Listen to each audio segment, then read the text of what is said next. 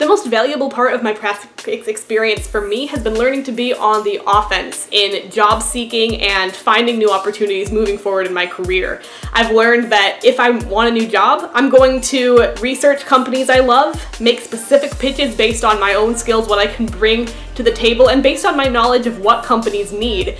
And this understanding gives me such a security and sense of agency in the job seeking process that I would not have had without Praxis.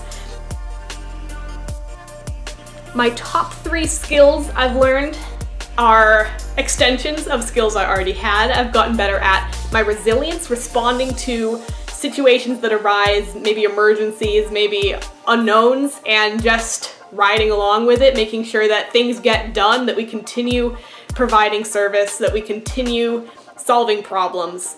And that follows on to I've gotten better in personal responsibility, taking responsibility for things in my company, for things that customers experience or clients experience, and just saying, hey, I hear you, I'm going to take care of that. I'll take that on myself.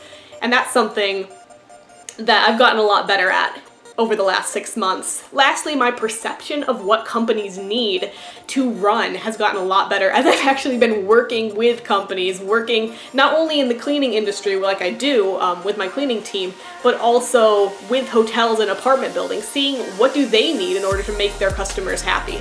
It's something that has given me a better idea of what companies need in general. The biggest thing I accomplished through Praxis has been a holistic gaining of independence.